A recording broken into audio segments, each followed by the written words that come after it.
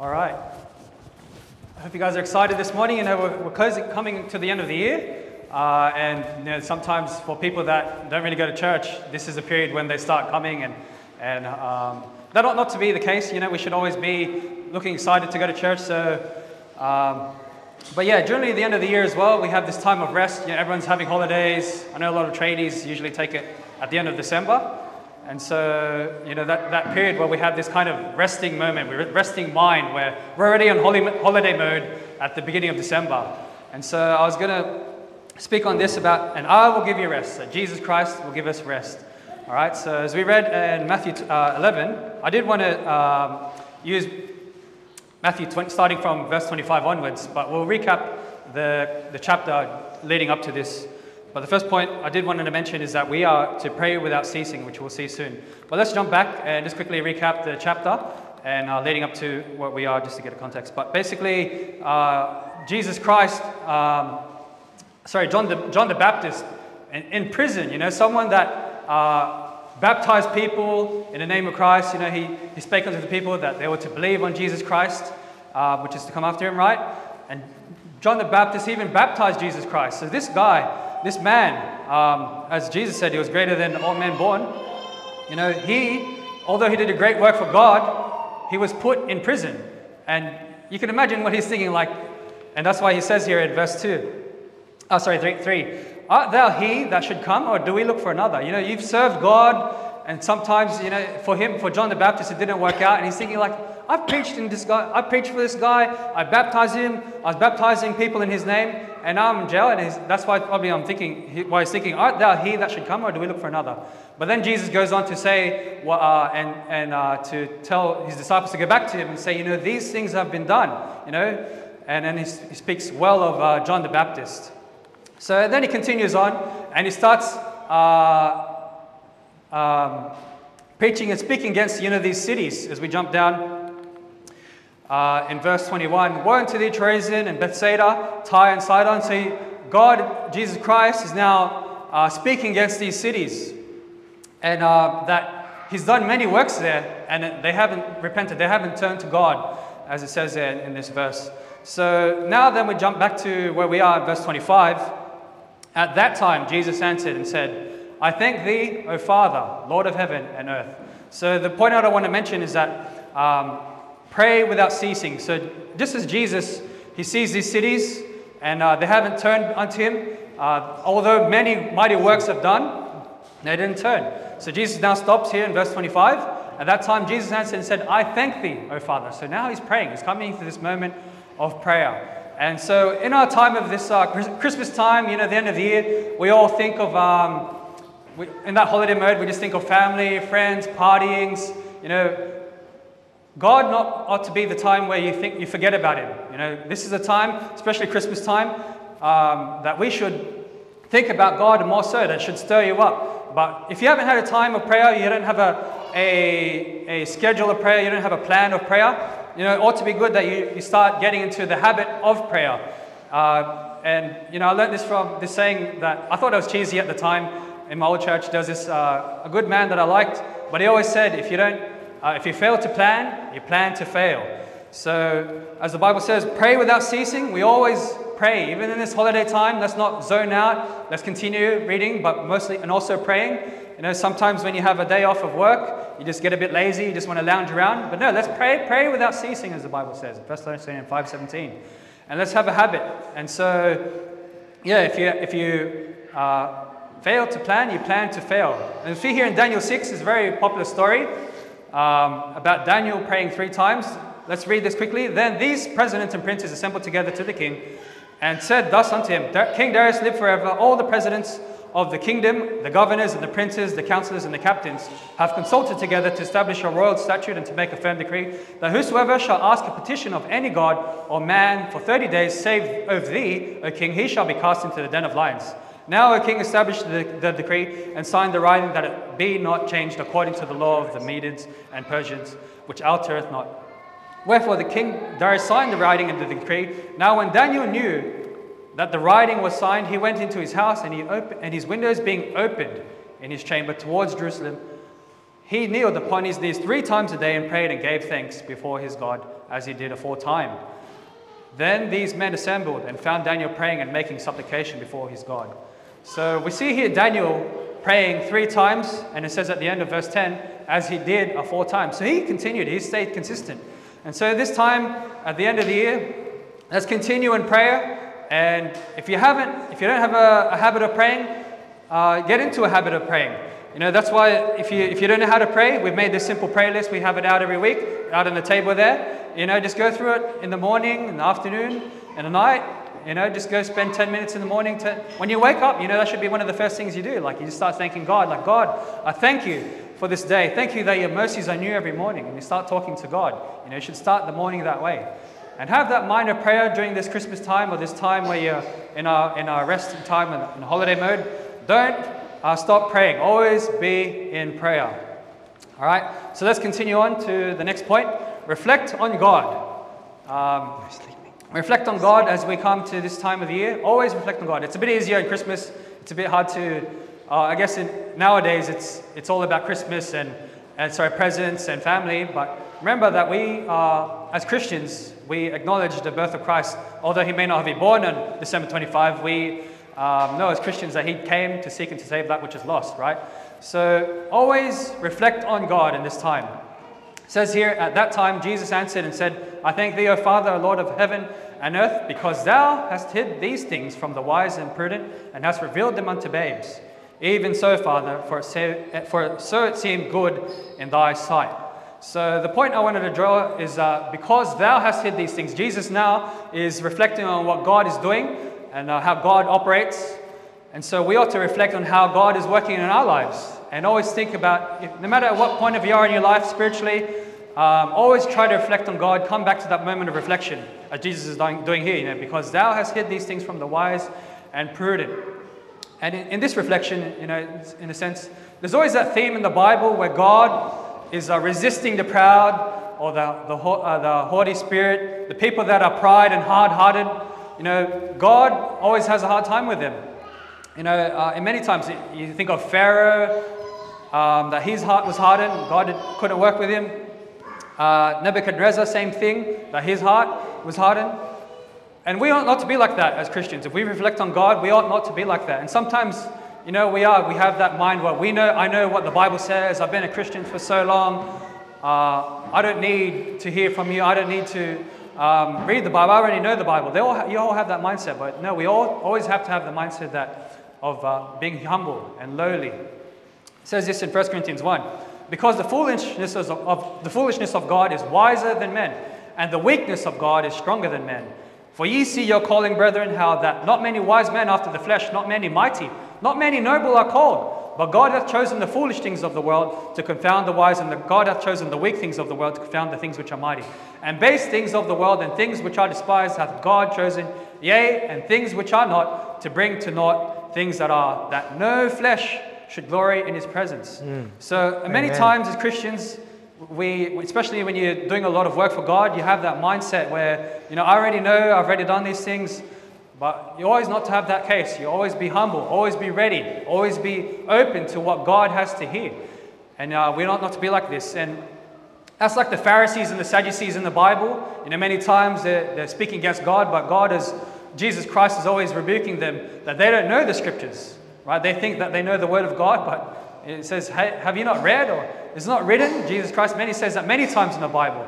And, you know, sometimes we have that attitude of the Pharisees and the Sadducees, that we think we know God's word and we're not humble to it. That's why sometimes we don't read it, or sometimes we miss church. We ought not to be the case. You know, God always uses the humble and the lowly. Let's not be like that. And it says this in Proverbs 16:18, pride goeth before destruction, and an haughty spirit before a fall. You know, maybe some of us are sports fans, right? Especially mixed martial arts has taken a rise in the last decade.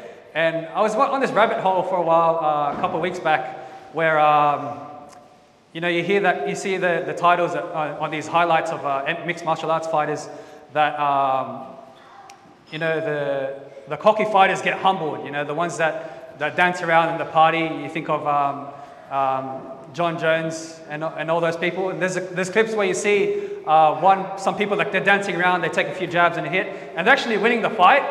And then, there's one fight I was watching that one guy was like jabbing, and every time he'd kick the guy and land a clean hit, he'd start dancing. He'd like look around and start dancing. And you know what? The third round of that fight, he did that same thing. He kicked the guy on the chest, on the arm, this area, and he started like looking around, pretending to dance and do like a little wiggle. And then the guy that was actually losing, he actually just landed a kick on his face and he got knocked out. And then you see the comments in that, like, oh man, he should have hit him more because he started going ground and pound at him. And that's sort of what we're like as Christians. We think we have it all together. We know about God, but really that's just pride goeth before destruction. And later on, before you even know it, you're far away from God. Your heart's far from Him. So we ought not to be like that. And especially if we're Christians for a long time, it says this in Hebrews 5:11. Of whom we have heard many things to say and hard to be uttered, seeing you are dull of hearing, for when the time you ought to be teachers, ye have need that one teach you again, which be the first principles of the oracles of God, and are become such as have need of milk and not strong meat. For everyone that useth milk is unskillful in the word of righteousness, for he is a babe. But strong meat belongeth to them that are full of age, even those who by reason of use have their senses exercised to discern both good and evil. So here we have, Paul speaking about Christ early in Hebrews, but he's telling people that they ought to be teachers already. This is a time that you've been a Christian for so long, seeing your ears are dull of hearing, for the time you ought to be teachers. Some of us have been saved, 5 years now or longer. If you've been a Christian for so long and you haven't read your Bible once through, that ought to be a shame to us. That should be something that, I've read the Bible, Genesis to Revelation, all the way through. And that we ought to be teachers as well. So the Bible does say that we ought to know the scriptures, for when the time you ought to be teachers, you have need that one teach you again, which be the first principles of the oracles of God. If we've been Christians for so long here, I know some of us have been here since Punch Bowl, and we've lost that, fight in us in terms of preaching. Let's get back into it. We ought not to be the ones being taught to. We're the ones that should be as men rising up, preaching and teaching, especially to our kids. And even the ladies here, do your children know the Word of God, or do you know the Word of God yourself? It's time to get back into God and to learn the basics of Christ, getting our gear into it. And we ought to be, as long-time Christians, teachers, and we have that mindset. And even for our kids, we ought to train them young to start teaching and to preaching the God's word, that they also won't fall like how we get lazy and not to teach, right? So we ought to be teachers and not to go to the ones that useth milk, right? So we should know. It says this in 1 Corinthians 10, wherefore let him that thinketh that he standeth take heed lest he fall. There hath no temptation taken you, but such as is common to man. But God is faithful, who will not suffer you to be tempted above that ye are able, but will with the temptation also make a way to escape, that ye may be able to bear it. So as a Christian, don't ever think that you've got it all together. Always know that God always works with the lowly, the humble, the meek. Always reflect on God this time of the year. Maybe 2023, you haven't done anything much spiritually. Make 2024 the year that you come back to God. And be humble, just go back to Him and to start becoming a godly Christian. All right, so let's go to the next point. Matthew 11, back to the main text. At that time Jesus answered and said, I thank thee, O Father, Lord of heaven and earth, because thou hast hid these things from the wise and prudent and hast revealed them unto babes. Even so, Father, for so it seemed good in thy sight. So verse 26 is what I want to draw from. That sometimes, way in your life, that things don't go your way. When we read earlier in Matthew 11, Jesus is rebuking these cities, that mighty works were done there. And sometimes you're working hard and then things just don't go your way. You're like, God, I'm serving you. God, I'm working hard. Why isn't this happening? Why isn't it what I'm thinking should be happening is happening? I thought you'll guide us, and that being a servant of you, that you'll help us. And so in this case, Jesus is making that sense. Even so, Father, for so it seemed good in thy sight. And just like Jesus Christ, we have to submit to the will of God and how things are going to play with the cards that are dealt with us. Luke 22, before Jesus Christ was going to die on the cross, right? He obviously prayed. Jesus says, and he went and he came out and went as he was wont, to the Mount of Olives, and his disciples also followed him. And when he was at the place, he said unto them, Pray that ye enter not into temptation. And he was withdrawn from them about a stone's cast away, and kneeled down and prayed, saying, Father, if thou be willing, remove this cup from me. Nevertheless, not my will, but thine be done. And there appeared an angel unto him from heaven, strengthening him. I remember verse 43 later, I'll come back to that. But here we have Jesus Christ submitting to God's will. That he was obviously in the form of man, he knew what was going to come, that he was going to be bruised and broken for our iniquities. And that's why he's praying this, Father, if thou be willing, remove this cup from me. But we have to submit to what God has allowed, all these things that happen. Nevertheless, not my will, but thine be done. So continue working hard. If you're steadfast in the faith, don't let up. Even though times are hard, times are troubling, God knows, God sees. And so just let it go, and you'll see that one day God will pull through. Just not the way we see, sometimes just not the way we see, it's not sometimes the way we think, right? So that's just how God is. And actually shows and most times, in many cases, it's always better at the end. All right, so I know we've gone through the Acts series, and this is the one that I wanted to bring back to in Acts 14:27. And when they were come and had gathered the church together, they rehearsed all that God had done with them and how he had opened the door of faith unto the Gentiles. And if you remember when we were going through this in Acts 14, it says at the end of the verse how he opened the door of faith unto the Gentiles. But sometimes when you, as Christians, God, open the door, help me through this.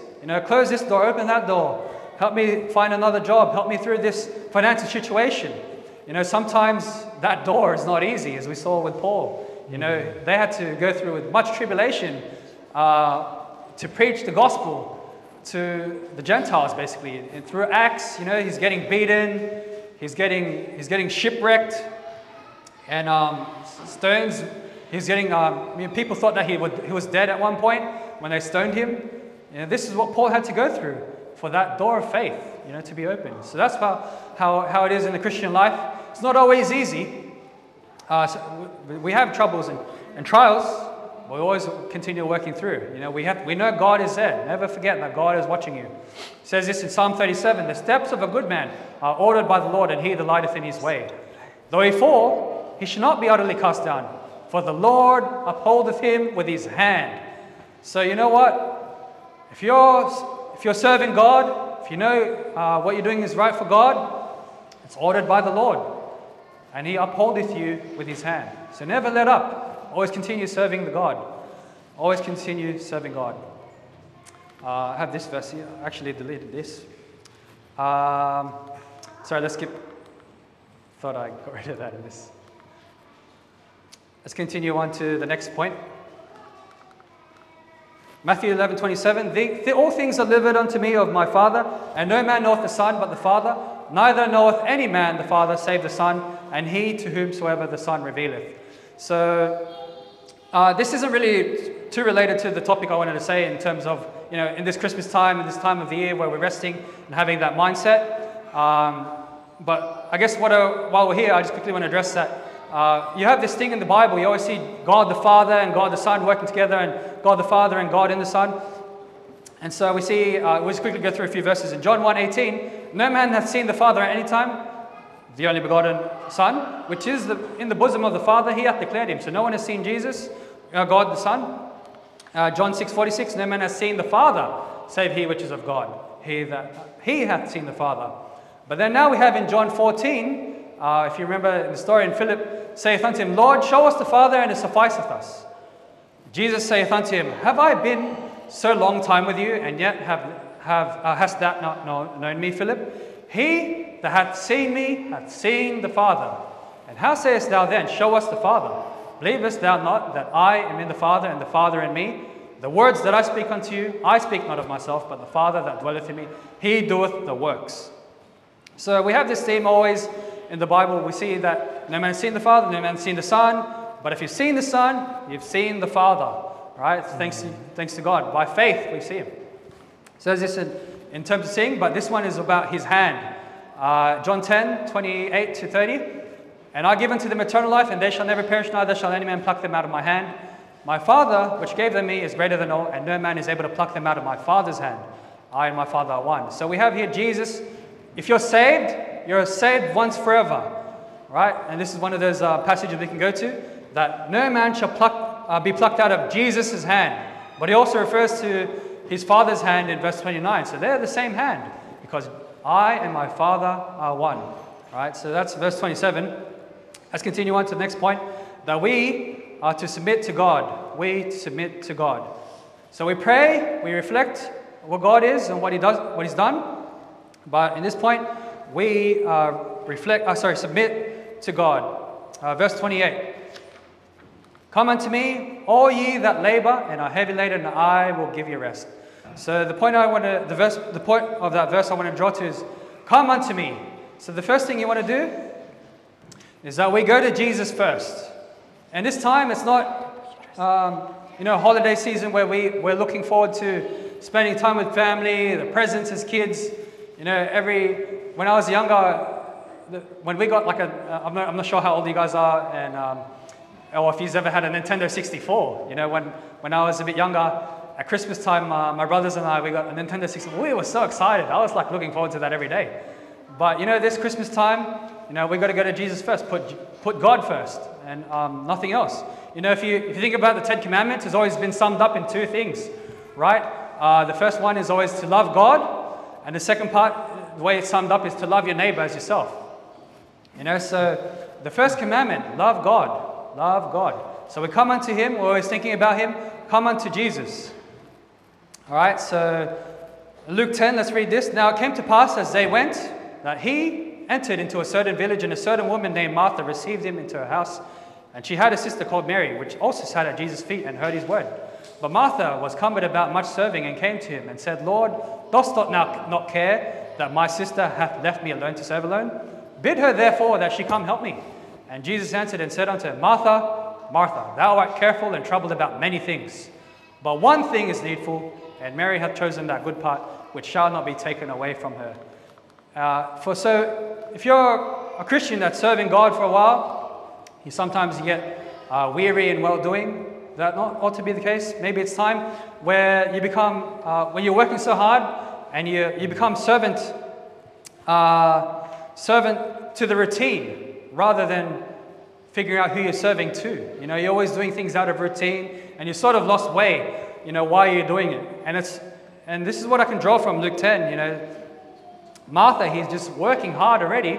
Jesus Christ has come into the house, and if Christ came into your house, you want to make it look nice, right? You want to hide away, the dirty laundry. You want to hide, the things that are hanging out of the closets and all that. You want to put the toys away, and that's sort of what Martha's doing. She's always trying to making her household, looking nice tonight, and to serve Jesus. You want to be a good host to your guest.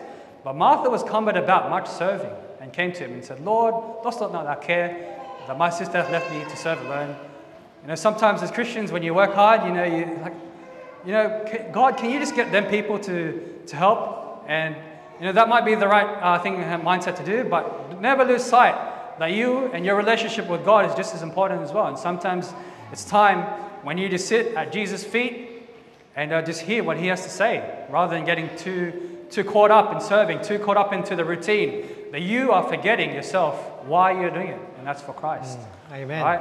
So, and we see this in Hebrews 4. Seeing then that we have a great high priest that is passed into the heavens, Jesus the Son of God, let us hold fast our profession.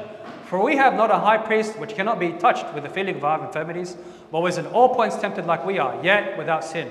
Let us therefore come boldly unto the throne of grace, that we may obtain mercy and find grace to help in time of need. So maybe you've been a Christian for a while now, but you've gone away from Christ, and you might think is God going to help me now? Can God use me? Can God work with me? I've been doing things for the world. I have no interest in the world, but I started want to get. Yes, you can. No matter what point in life you are at, God is always looking to work with you. It's sort of like the prodigal son, where he received all the inheritance, and he wasted it out in booze, and drinking, and partying, and revelings, and with the women, and he wasted his substance. But God is like that father, where He's always waiting for that son to come back. So no matter how far you are in life, God is there. He's waiting for you, and then He'll return. He will throw that party for you, and He comes back when you come back to Him.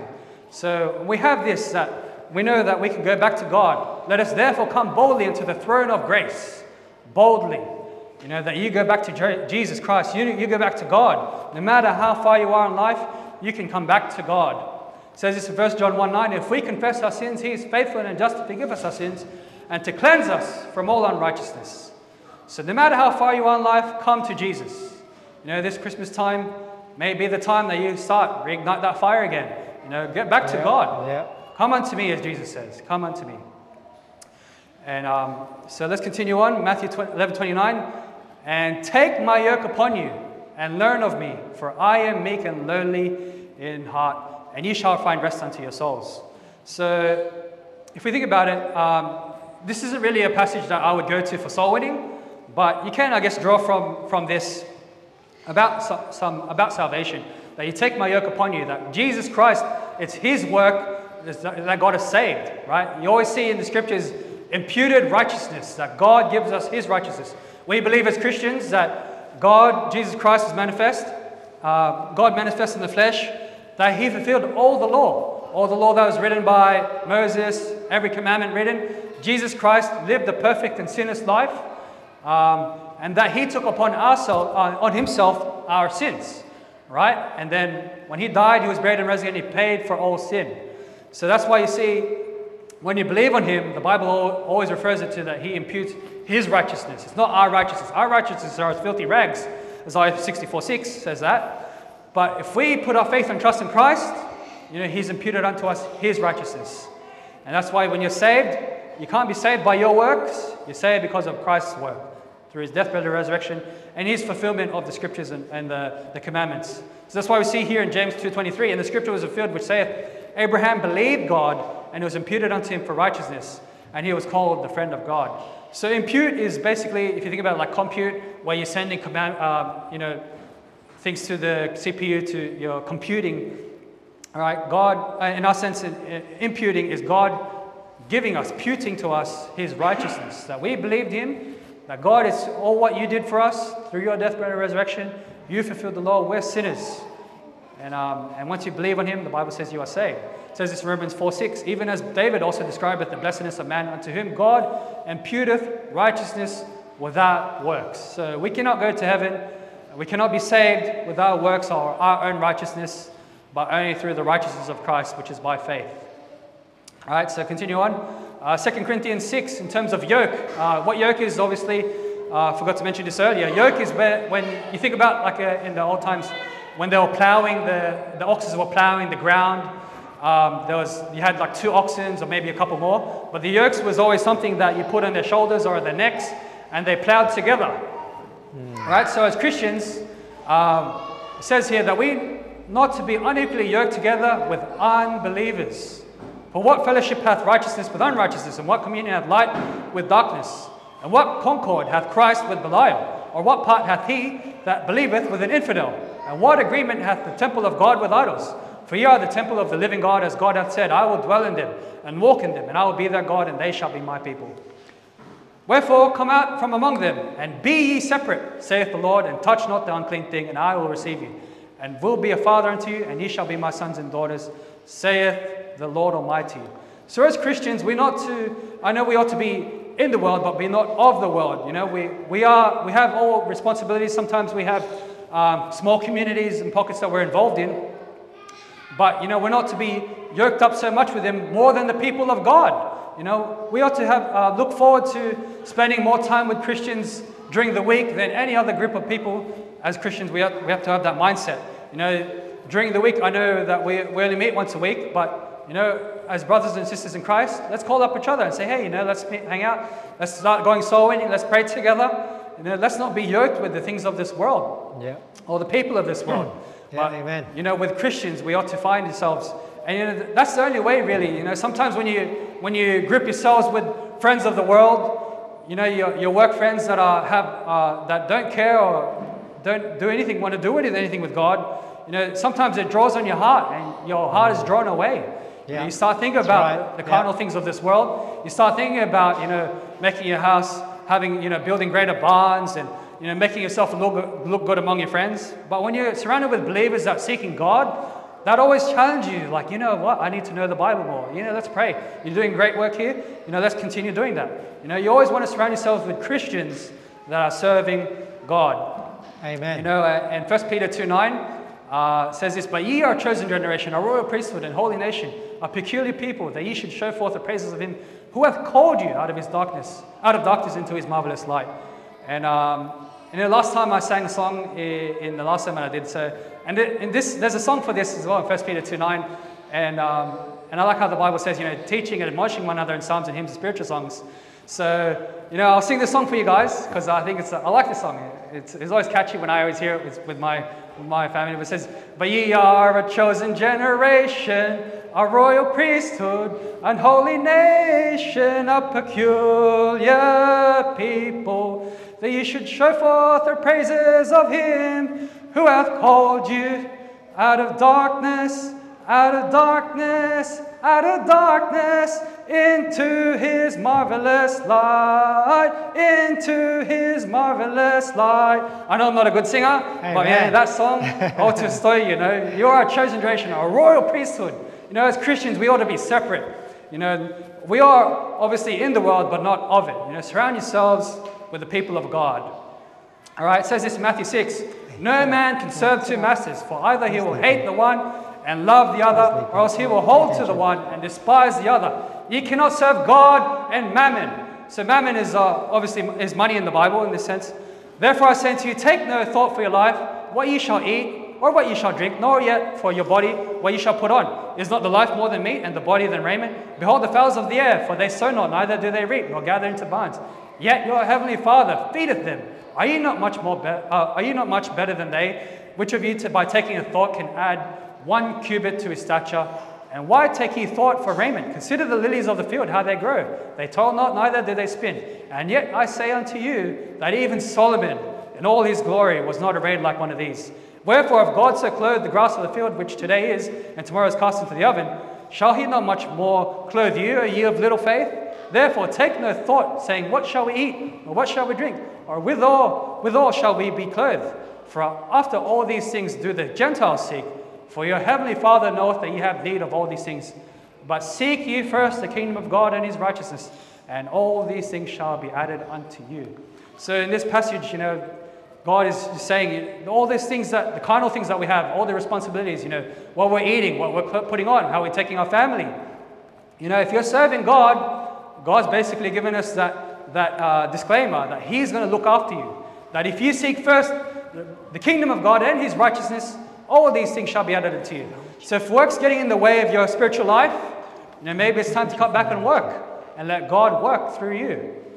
But seek ye first the kingdom of God and his righteousness. You always go back to God first. And you know, all the carnal things of this world that you think you have responsibilities for, God will take care of you. Right? So as you see in this verse, you go through all these things.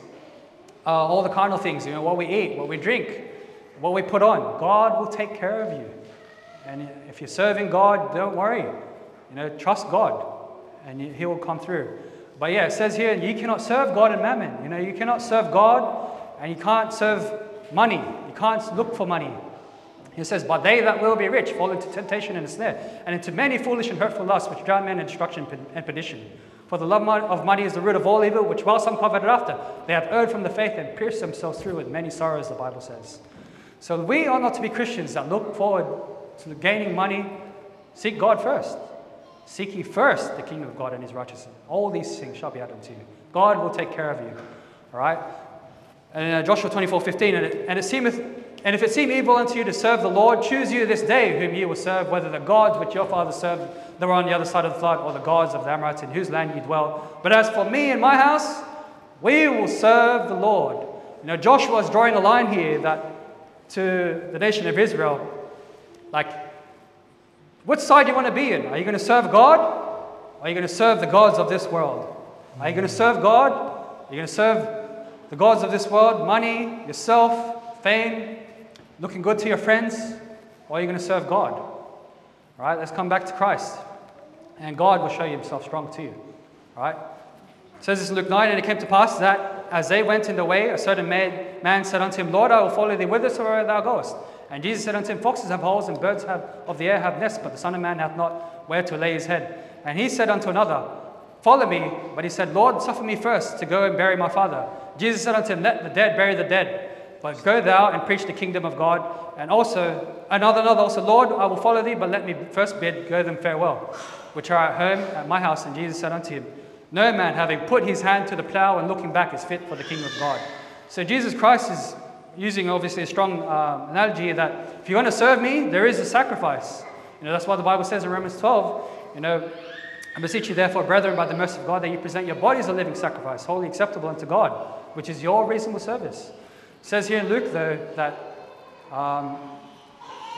there is a cost to serving God, but it's either going to be the cost of this world or cost of your spiritual life. I don't want my family, thinking it's hard to serve God. The way of the transgressor is hard, the Bible says. So what's it going to be? Are you going to serve God or this world? Are you going to serve and forsake things of this world? Or are you going to serve the things of this world and forsake things of God? You can't have it both ways. And that's why God is saying here, there is a bit of, if you're going to serve me, there's going to be some sacrifice, there's going to be some things that you're going to compromise on. But I don't want to compromise on my spirituality to serve this world. I'm going to serve God. For me and my house, we will serve the Lord. Yeah. Right? Amen. So let's be like that as Christians, that we choose to serve God. Right? So it says, for which cause we faint not, but though the outward man perish, yet the inward man is renewed day by day. For our light affliction, the Bible says, which is but for a moment, worketh for us a far more exceeding weight, an eternal weight of glory. While we look not at the things which are seen, but at the things which are not seen. For the things which are seen are temporal, but the things which are not seen are eternal. So as Christians, we are laboring here in this world. But, one day, we'll have things eternal. There's another Christian group I meet with, and my son pointed out to me that there was a guy that had a steel leg from his knee below. And I was curious to know what his story was. And I found out he used to go to my school in field sports. He was a rugby player, a football player rather. He was really keen and passionate about it. He was trying to get into first grade, and he's a pretty big guy. And so I was like, hey, what's the story of your leg? And he's like, yeah, I found I had cancer on my knee, and so when I went to the hospital, I just started. It was actually good for me that that's what led him to getting saved. He at that moment in his life, he started to seek out God. He's like, God, I don't know what's going to happen, but if you help me through this, I'll turn to you. And that's not always going to be the case for everyone, where we're going to find out low. But in his case, his knee, he thanked God for it. He's like, you know what? I didn't care about football anymore. I didn't care the light affliction of my leg. I got saved. I'm a servant of God now, and I see that guy soul winning. I see this guy on Thursdays. He's going out, handing out tracts and trying to tell people of God. For him, it's his light affliction, which is but for a moment, worketh for us a far more exceeding and eternal weight of glory. We're looking for things eternal. All right. So the last point I want to bring here, just as we close up, that we ought to recharge. Take my yoke upon you, learn of me, for I am meek and lowly in heart, and you shall find rest in your souls. So as Christians in this end of the year, we pray. Don't always forget to pray. We reflect on God. We submit to God. We're putting God first, basically, in our lives, and don't zone out. But in here, for I am meek and lowly in heart. Christ is meek and lowly. We ought to be humble. We ought to be meek and lowly. Quiet, humble spirit, working hard. It says about Moses. Now that the man Moses was very meek, above all the men which were upon the face of the earth. So Moses, obviously, he made excuses that he couldn't speak, and I guess probably partially why the Bible says here that he was very meek. But we do know in Acts that he was able to, speak in the terms of to Pharaoh, but he was just a bit. He was always trying to make excuses to God. All right, but God says here in Psalm 149:4, for the Lord taketh pleasure in his people, he will beautify the meek with salvation. Not the beauty of this world, not the beauty of, worldliness, but with salvation. God takes pleasure in his people. He will beautify the meek with salvation. One day we will have, we have mansions, we have things in eternal, rather than this world. We buy things that only last 2 or 3 years. we get that, you get that warranty, 2-year warranty, and then, the month after 2 years, sometimes it breaks. It won't be like the case in heaven. We will have, with salvation, we have great things in heaven. And if we're meek, we ought to be like Christ. Christ is meek and lowly, we ought to be like him. Psalm 138:6, though the Lord be high, yet hath he respect unto the lowly, but the proud he knoweth afar off. All right, so once again, as Christians, we ought not to be proud, as we saw earlier. He hath respect unto the lowly. The respect, remember if you remember back to Abel and Cain, God had respect unto Abel, because Abel was actually representing what Jesus was going to be, and Cain was representing his works. And we ought not to be like that as Christians. We ought to always go back to Christ, thinking and reflecting upon him and submitting to him. All right? We did read Proverbs 16:18, but let's jump to verse 19. But better it is to be of an humble spirit with the lowly than to divide the spoil with the proud. So the thing I wanted to draw from this is, you've heard the term sore losers or sore winners, right? Sometimes you lose, you're like, oh man, that team's trash. We should have won. You become a sore loser. Or even a sore winner. Sometimes you get so proud. It says here to divide the spoil with the proud. There's one commercial that always got me, and it spoke about there is times when you're down, right? It's about when Michael Jordan, he had so many cool commercials in the 90s. I like basketball, so I always like to draw from him. But there's the one commercial, and I don't know how exact phrases, but he says, I've lost over 900 games. I've played X amount of games. I've lost so many games. About 20 odd times he's been tasked to take the game-winning shot, and he missed. And then the punchline is, I failed over and over and over again. And that is why I succeed. So, sometimes it is better to be of an humble spirit with the lowly than to divide the spoil with the proud. We see Michael Jordan, he's arguably the best basketball player of all time. But he had that mindset, I may lose, but I'm going to rise up again thanks to God. So closing up here, the verse 30, for my yoke is easy and my burden is light. So you work for God, or you're going to work for the world? When you find out in the end, working for God is actually easier. We only have a short time on earth.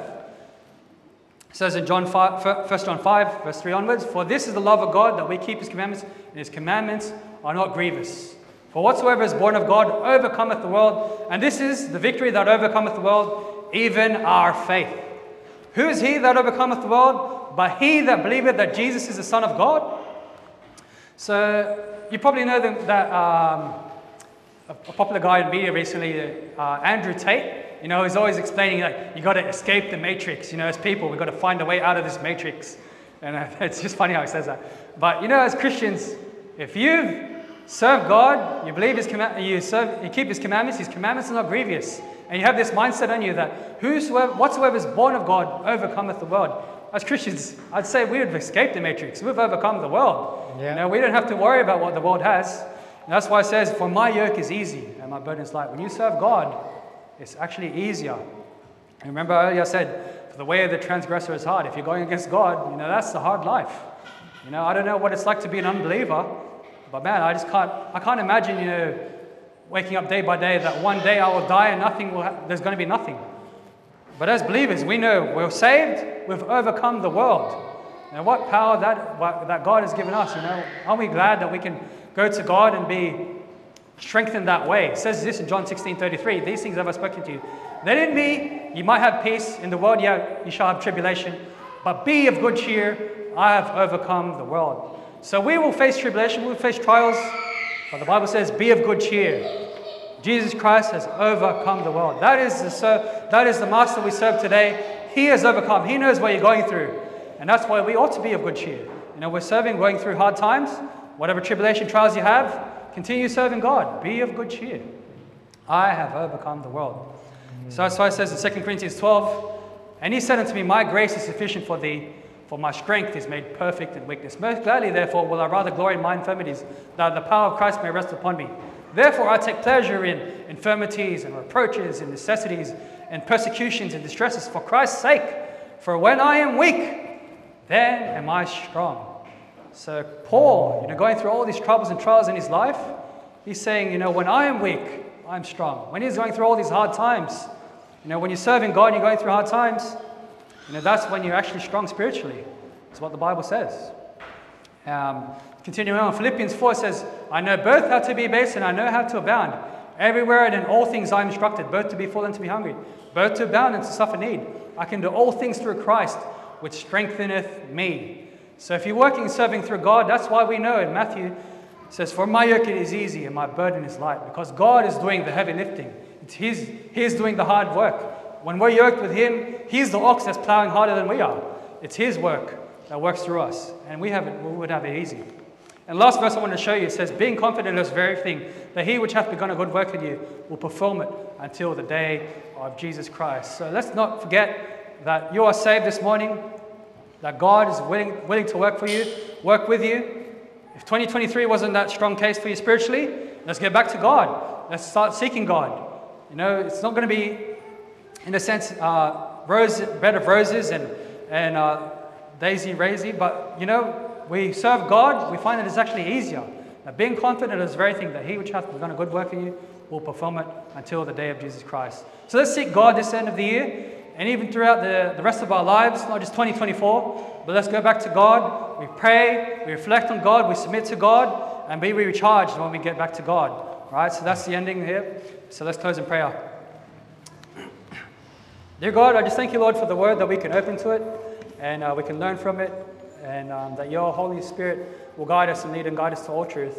And I pray as we close this year, obviously we remember that you came to seek and to save that which is lost. But I pray that we